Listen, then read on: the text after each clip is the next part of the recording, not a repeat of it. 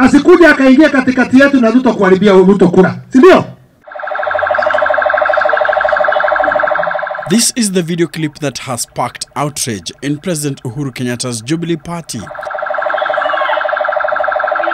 It was reportedly filmed on a street behind the Eldoret main market on Friday.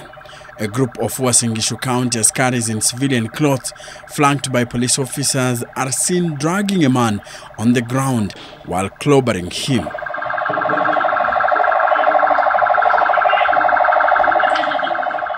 The officers are also captured destroying dozens of fruits, including bananas and oranges, on several trolleys believed to belong to the hawkers.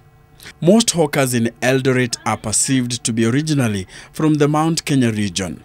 Leaders from Nakuru County are therefore accusing the county of Uasin Gishu of ethnic profiling. Vile tunaangalia wenyu hapa, sipewa angalia wetu. That is a conversation we would want to have. Na mimi niseme nitaongea na Mandago today. Si ni kweli?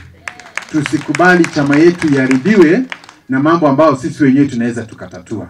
Hiyo ndio mambo tukataka hata Deputy President address kuangalia. Kura zake za 2022 isikuje karibiwa na Mandago. The government of Governor Mandago maintains that it was evicting hawkers from the town's central business district using the right channels. Uasin Gishu County says the hawkers had refused to use a modern market it constructed and were instead operating in the CBD. It further accuses hawkers of engaging in illegal activities like selling alcohol and bang. Huyu mtu alikuwa na kisu na ametunga askari. Tumekimbiza hospitali. So hiyo kungangana na askari, wale waona pale walikuwa na tisamu hiyo mtu ambaye alikuwa na kisu. But Nakuru leaders are not buying the story from Eldoret. To them, Mandago is marginalizing certain communities by denying them resources for political reasons. Hata hii serikali haijatengenezwa tayari.